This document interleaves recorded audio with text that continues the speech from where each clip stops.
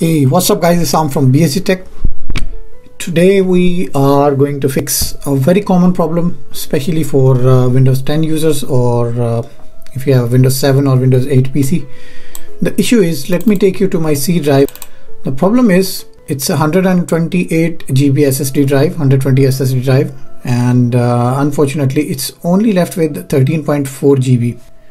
And if I try to look at the files I have installed, the biggest file which is installed on my system is 724 MBs, which is a reasonable size. It's not that large. And then followed by that we have bits and pieces everywhere. If we go into the download section, there is nothing except one file, music. If we look at the overall size, 23 MBs.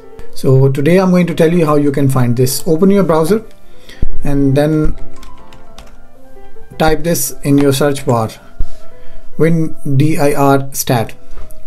We will click on the permanent link, and here we have the website link, then the client installer. You can click on that, and once you open this software, which is called WinDIR stat, this interface will appear when you open it for the first time, and after that you will see these Pac-Mans trying to eat these empty spaces, and this bar is going through. Give it a couple of seconds. Let this work properly, and as soon as the system completes its process, it will show you what is keeping most of your memory from your C drive. That the file size is being calculated at the moment. It's over 100 GB. So I believe it should be somewhere at 107, 108 GB altogether. And that's the second thing which we are going to find out very soon, because it's here. And if you look at these subtree percentage section, this gives you the detailed information about your files. So let's jump into the brown one, because that's the one which is consuming 75 GB. So let's find out what this is actually. And then it's in the root of my system.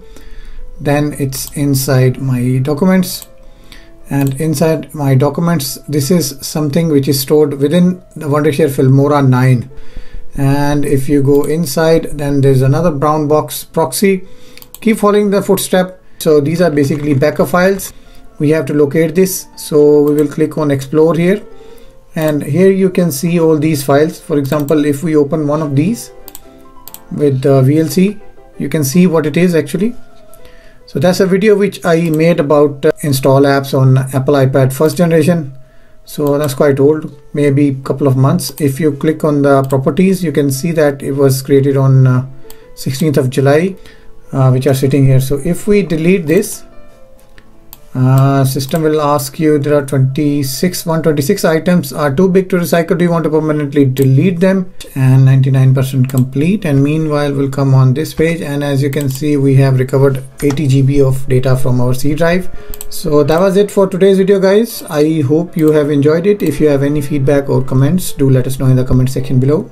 Take care of yourself. Have a good day. Bye bye.